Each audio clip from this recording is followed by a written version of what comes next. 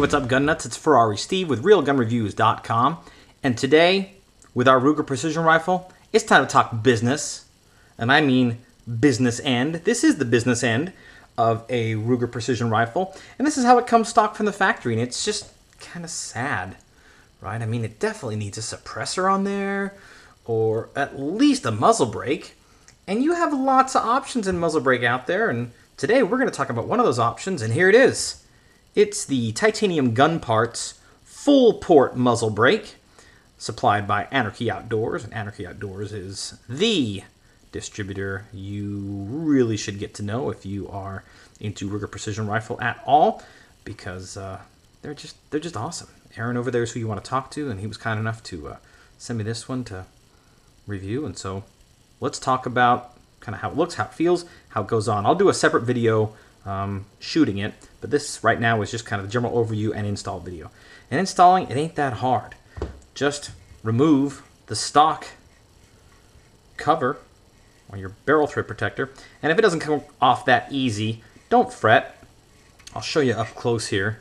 The stock thread protector has these little flat spots here for putting a wrench on, and you'll note that the it threads on really easy. It's kind of lubed up, and that's from the factory.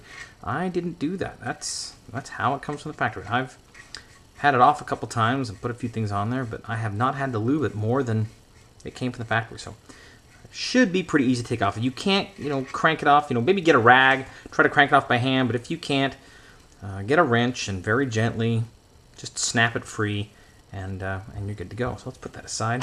And here we go. Boy, this weighs about the same as the stock thread protector, even though it's, at least 3 times the size.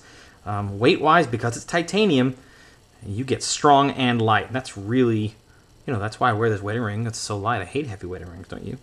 Anyway, here you go. Just very, very gently stick it on.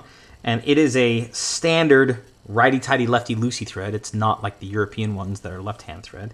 It's a standard right-hand thread. So just start it off nice and easy. Make sure you don't want to strip those threads. Titanium strong, but why take the chance? And one of the things I like about this style of muzzle brake, once you get it on there, just get a good grip and just torque it down until it stops.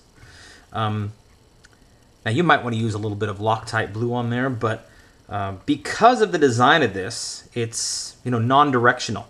These ports don't need to be timed. You don't need to worry about the timing of this muzzle brake.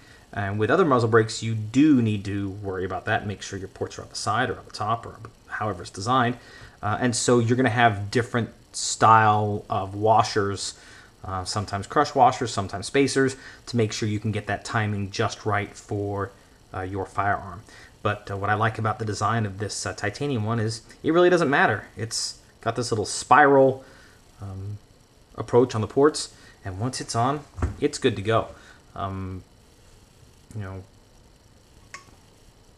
Well, unless I torque it, it's not going to come off, so I don't think it's going to loosen up. I mean, with some heat and some velocity going through it, yeah, it might come loose. So, again, a little bit of Loctite probably is going to be a good idea.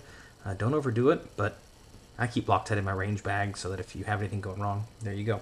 Anyway, that's as simple as that. That's how you put it on. That's how it works. And, well, it's not really how it works. It's how installing it works. As far as how it works, we'll go out and shoot it and see how we like it. The whole idea of a muzzle brake is to let the gases escape in a way that helps reduce muzzle rise. There's lots of ideas behind what muzzle brakes can do for you or will do for you, and different designs do different things. I'll leave that to you to research on your own to see whether or not you even think you need one. And yeah, that's pretty much it. I like the look of the titanium. It matches the titanium bolt knob that I put on in a previous video, also supplied by Anarchy Outdoors, who's a titanium gun parts distributor. And if you like the look of the titanium on your guns, then this might be a way to go. You can also get this in anodized black, I believe, if you don't like this bling look, but I don't know. I don't mind a little bit of tasteful bling. You notice the carbon fiber on my Evolution bipod. You know, a little bit of tasteful bling done right. I think it's okay. This is Ferrari Steve. Thanks for watching. Get out there, use your guns, have fun. Make sure the first time you have to pull the trigger and use that muzzle brake, it's not the first time you have done it.